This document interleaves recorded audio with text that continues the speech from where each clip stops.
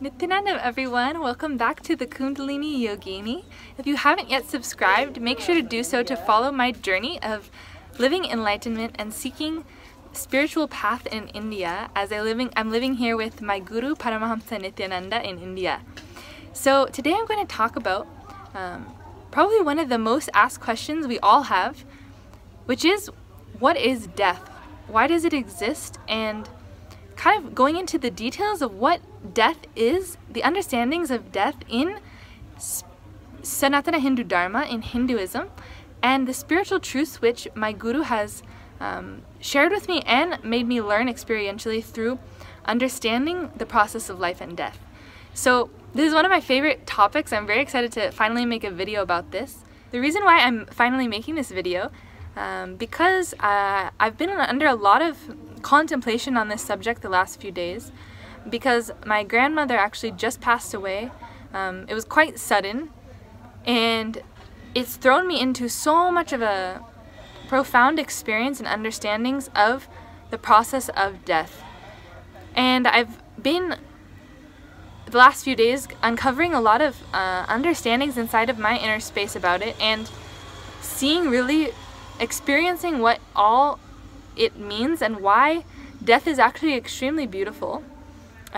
Surely can be a very painful process for us as we resist that letting go, that change, but why it's such a beautiful process. And when we have the correct understanding, when we have the right powerful cognitions about life and death and their meaning, even death cannot take hold of us. Even death does not have power over us. And that is the understanding of death in Hinduism. That death itself can become our servant, because when we're having the right understanding, we can face death head on without having any fear toward it. Understanding that is just a beautiful gift. Swamiji actually says in one of my all-time favorite books, Living Enlightenment, which has guided me so much on my spiritual path, he shared that death is not just some painful happening. Actually, death, and he says, death is the ultimate gift from God. It's the ultimate choice by your own being to take a new body, because the body that you have is no longer useful in your evolution. Birth and death is a very cosmic, very auspicious process. Not something that ever happens by accident, or even by our own accord. It's that our higher self, that source, that creative energy, what we call Mahasadashiva, is in charge of it all. It's a cosmic play. As soon as we've gone to our very peak potential in this body, we decide to take a new one. It's a very beautiful understanding, and I just wanted to dive a little bit into the really fascinating details I've learned about the death process, and specifically reincarnation and rebirth, and why that cognition is so important. See, when we're taught that we only have one life, when this is the only body we're going to take, that understanding limits us extremely, not only in this body, but when we move on. It actually stops us from transitioning to the next life, because we experience what we believe, right? This is one of the most fundamental spiritual truths in all different walks of faith, that we are the creators of our reality. We experience what we believe. When someone believes that there is only a heaven or a hell and there's nowhere else to go, they will experience that. Surely. That will be their reality for quite some time, until the cosmic process takes over. But they will experience that as reality because they believed it, they will create it. And Swamiji, in an Akashic reading he did many years ago, I was listening to one YouTube video. I'll put the links below. Extremely fascinating. I would urge you to hear it directly from him, not just from me in this video.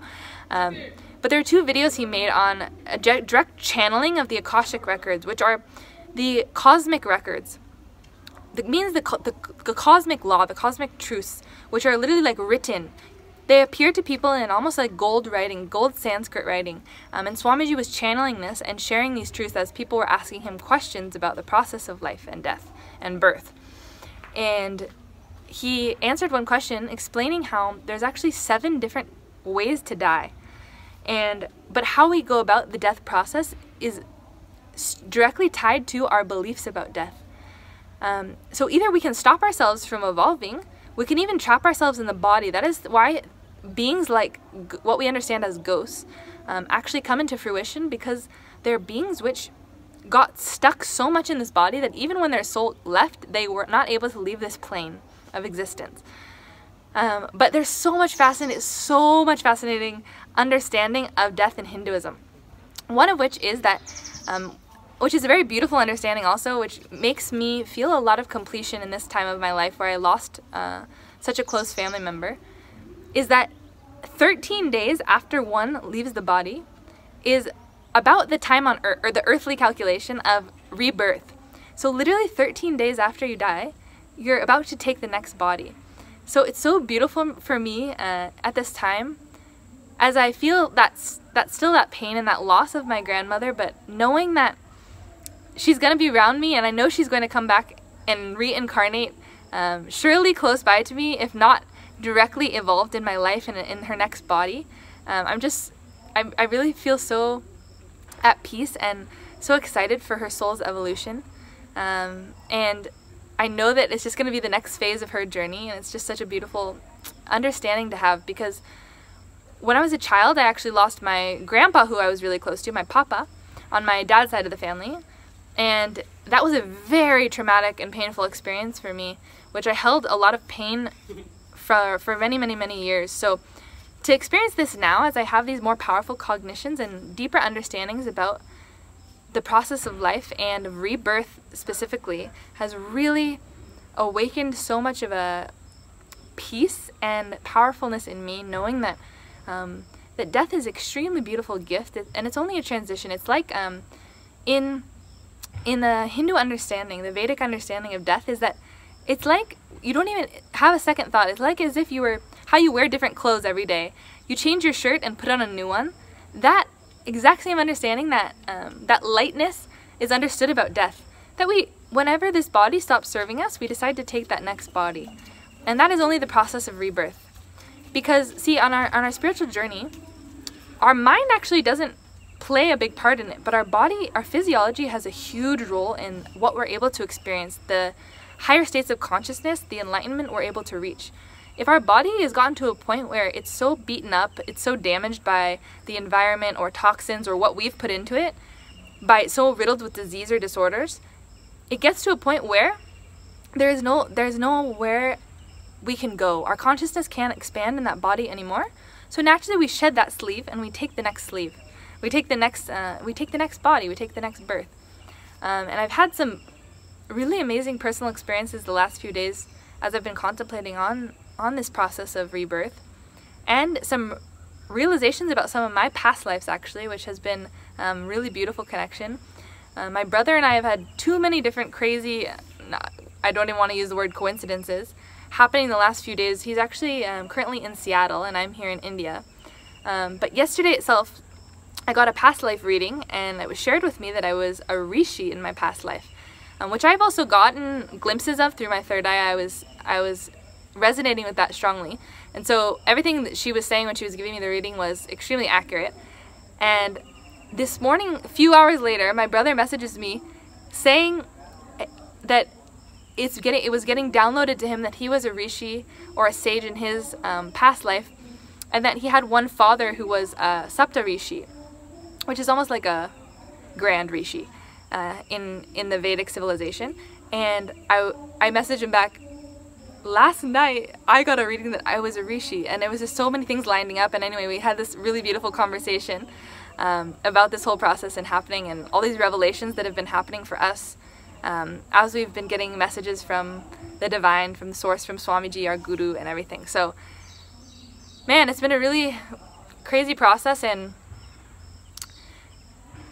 really a lot of growth has been happening for me the last few days. But one thing I noticed, which is really fascinating for me, is throughout all this, whatever emotions and different feelings, it's like when death happens around you, it creates so much of a shift in perspective, but also in your space. I realized I was trying to identify, try to find words for what was happening to me. Because, right, I'm feeling all these feelings and I'm going through different emotions, but it was like I was almost the observer of all that happening. And then I noticed one thing. I was thinking, what is this feeling that I've been experiencing the last 2 days or so? And it was that my breathing was different. I finally identified it. It was like and it still actually is, my breathing was so slow, so deep. There was actually so much of a stillness inside me the last few days, ever since I heard about her passing, that anything happening around me, whether, you know, it's chaotic or loud or crazy or happy or sad, whatever is happening around me, nothing is affecting that space I'm holding right now. Nothing has affected my breath. It's like I'm constantly in this, if you've ever done meditation or yoga or pranayama, that like very deeply and slow breath, which is the ultimate breath you want to achieve through spiritual practice, through meditation, through yoga, that has just been in me for the last few days. And I was thinking, wow, I wonder how this is all connected, why that space has opened up in me. And I really think it's because I've been realizing a lot of the spiritual truths, and so it's giving me that experience of that oneness, that stability, that peace, of that cosmic understanding of the whole thing happening, and that there is no good or bad or right or wrong. And even in the painful and joyful times of our life, to witness the paradox of life is actually so beautiful. Because what would life be without death? It would literally have no meaning. Life couldn't even exist. And it comes back to the whole purpose of why life even exists in the form it does, the one becoming many. We took birth when we were that cosmic consciousness, that wholeness, that oneness. We decided to take form for only one reason. That was to experience ourselves only. To feel the joy of experiencing ourselves as the many. Because when we're one, it's like this, right? Light can't exist without darkness. Darkness cannot exist without light. Because there's no comparison, right? There's nothing to even put it in perspective, so therefore it has no existence. The same way life couldn't exist without death. So with that understanding, I really had this powerful shift, realizing that it is truly such a beautiful process. It's such a gift. And all of our pain or our limited understandings about it, it only brings us unnecessary suffering, and it actually limits the souls who left's journey.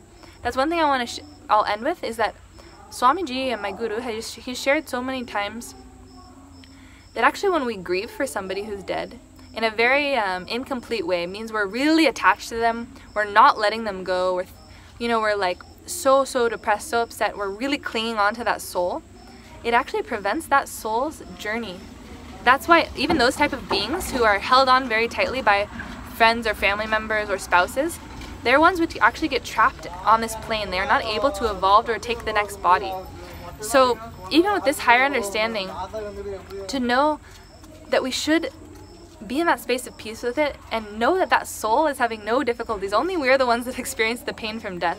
They're completely liberated. It's a liberation for their being. So to know that, to be at peace with that, and to be joyful about that also, that their journey is progressing, is a really powerful cognition to come into. And if any of you guys have experienced death in your life, I would love to hear what it has been like for you, and if you've had any of these kind of similar realizations throughout your spiritual journeys. And even if you haven't and you're totally struggling with it, I would love to connect with you and reach out and help that completion happen for you with it also, because I feel it's a really important thing for all of us to come into an understanding about, a positive understanding about. And anyways, I'll stop rambling. I'm going to make further videos about this, kind of diving in more of the truths which Swamiji has shared about death, because there's too much to talk about in one video.